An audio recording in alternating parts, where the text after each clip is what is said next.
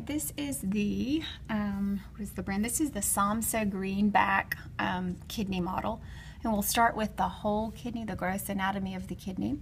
So we will start in here with the renal vein, number 1, although it looks like a 7. Okay, number 1 is the renal vein. Number 2 is the renal artery. Number 3 is the ureter. Okay, number 4 is the renal pelvis. And number 5 is labeling a calyx. Okay, this model doesn't distinguish between major and minor calyces. Let's see, 7 here is on a pyramid of the medulla. So you could call that a renal pyramid or the medulla. Let's see, we'll label 13 is an interlobar artery. 17 is an interlobar vein. Remember, those run between the lobes or between the pyramids. And then here we have an arcuate artery and an arcuate vein. Okay, those run between the cortex and the medulla. And then those branch to become these out here, which are the cortical radiate artery and vein, or we can say interlobular artery and vein. And those are not labeled on this one, they're labeled on the next one. Number 12 is a corpuscle. All of these little dots are the corpuscles. Or we can look at that and think of it as being the Bowman's capsule, which is the outer part of the corpuscle. And then we have a collecting duct, number 8. It's a collecting duct or collecting tubule. And then, let's see, B labels the cortex out here. Okay, the cortex is all of this outer part.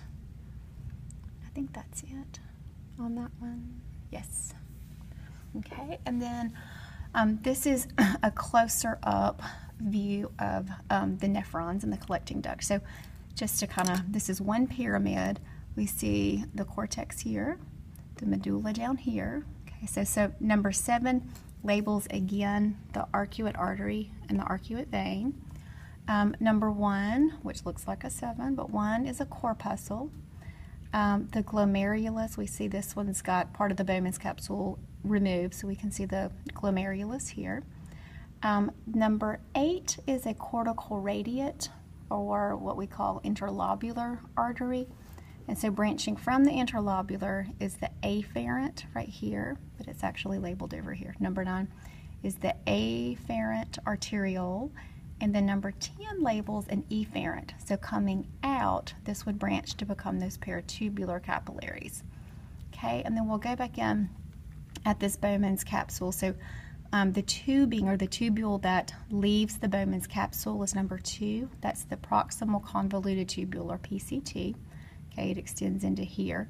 And then 2B is going to be the descending loop of Henle. And then we'll come back up. There's a 3 there in that thin segment of the loop.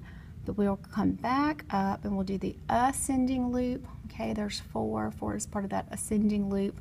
And then 4D is going to be the distal convoluted tubule, or DCT. And then 6 here is the collecting duct.